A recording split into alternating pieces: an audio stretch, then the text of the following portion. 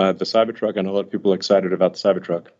I am too. I've driven the car. It's an amazing product.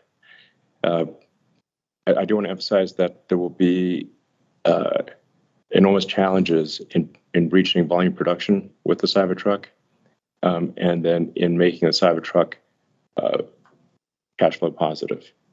This is simply normal for when you've got a product with a lot of new technology, or any new vehicle, brand new vehicle program, but especially one that is as different and advanced as the Cybertruck. You will have problems proportionate to how many new things you're trying to solve at scale. So I just want to emphasize that while I think this is potentially our best product ever, and I think it is our best product ever, it is going to require immense work to reach volume production and be cash flow positive at a price that people can afford. Often people do not understand what is truly hard. That is why I say prototypes are easy, production is hard. People think it's the idea, or you make a prototype, you design a car, and it's not as though designing a car is that just anyone can do it. It does require taste. It does require effort to design a prototype. But the difficulty of going from a prototype to volume production is like 10,000% harder to get to volume production than to make the prototype in the first place.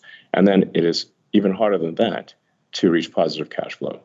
That is why there have not been new car startups that have been successful for 100 years, apart from Tesla. So, I just want to temper expectations for Cybertruck.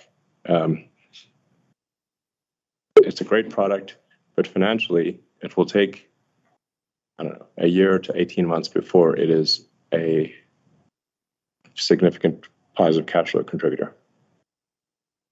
I wish there was some way for that to be different, but that's my best guess.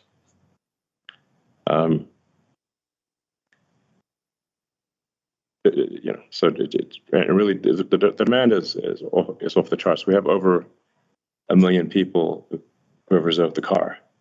So it's not a demand issue, but we have to make it. And we need to make it at a price that people can afford. Insanely difficult things.